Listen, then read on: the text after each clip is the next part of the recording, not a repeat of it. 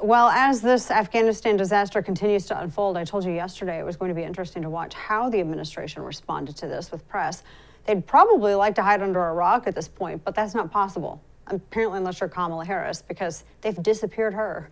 So what disposition would the administration have going forward in regards to this disaster? Now, I said that we could probably tell a lot by this George Stephanopoulos interview with the president that dropped, well, excerpts yesterday, and the interview aired this morning, highly edited, or as the left loves to say, deceptively edited, chopped up piecemeal segments. So, in a nutshell, how did President Biden come off? There was no good time to leave. But if there's no good time, if you know you're going to have to leave eventually, why not have everything in place to make sure Americans to get out, to make sure our Afghan allies get out, so we don't have these chaotic scenes in Kabul? Number one, as you know, the intelligence community did not say back in June or July that, in fact, this was going to collapse like it did. Number one. They thought the Taliban would take over, but not this quickly. But not this quickly, not even close. We took precautions. That's why I authorized that there be 6,000 American troops to flow in to accommodate this exit, number one. And number two, provided all that aircraft in the Gulf to get people out. We pre-positioned all of that, anticipated that.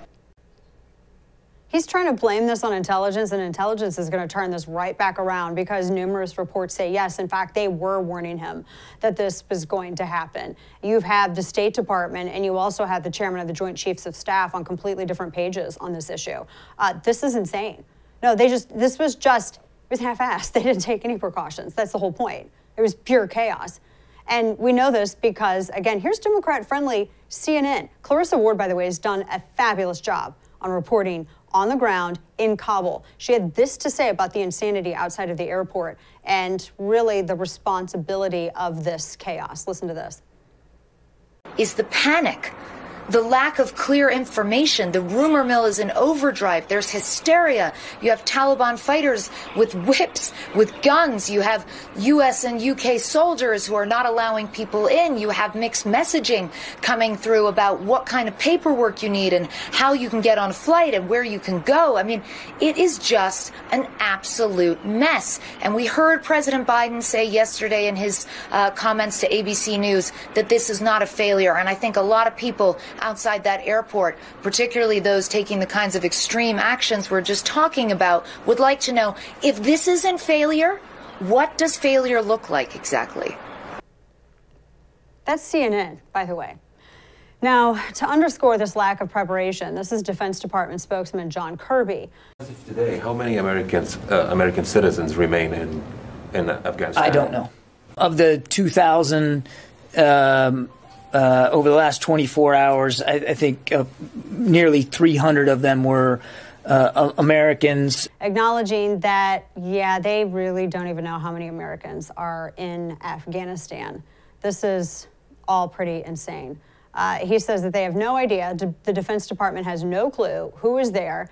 You can't know who you've got left to rescue, obviously, if you don't even know who's in the country. What gets me is that, and this was a really great point that was made by someone earlier today, in that we know the names of like all of these people who even just showed up, for instance, at the Capitol on January 6th, and we're going to food trucks, but we don't have a list of the Americans who were in Kabul. That's indefensible. I mean, this is a disastrous lack of planning, and people are paying for it with their lives. In any case, there will be no new and improved, nicer, softer Taliban. We're going to talk more about the China connection there and what that means for the G7's agenda more next week. But in terms of women's quote-unquote rights, I can't even believe anybody's saying that with a straight face in context of Taliban. I mean, they're literally erasing women from storefronts and public places. Take a look at this. Actually covering them up. Pretty unbelievable. No, this is the kinder, gentler Taliban. There's no new Taliban. And everyone who's reported from Afghanistan corroborates this. So it's an unmitigated disaster. It is an absolute geopolitical embarrassment. This is going to forever define Joe Biden. It's going to forever define this administration. And he just used what should have been, if his people were smart, they were trying to rehabilitate him with this interview. He just doubled down on every dumb point. He's not owning this at all. I mean, yesterday, no discussion as to how many Americans might be left behind. We have thousands of Americans over in Kabul right now, and the United States doesn't know anything about that. They say that they have no idea. They couldn't have predicted any of this 11 days out, except for the fact that the Taliban were just talking about it on WhatsApp, and they were just bragging about it.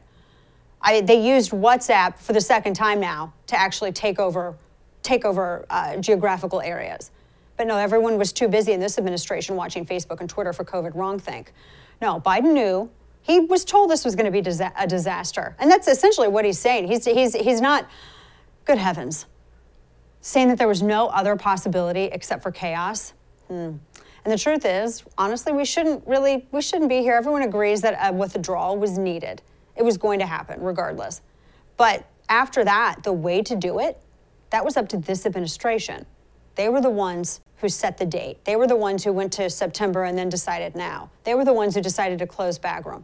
They were the ones who decided to not situate all the visas and everything else in order to get everyone out and evacuate all Americans and Afghan assets safely. Now they have to actually literally negotiate with the Taliban for the safety of Americans, for safe passage. This is, I mean, honestly, it's kind of in some ways comes off like this massive hostage negotiation.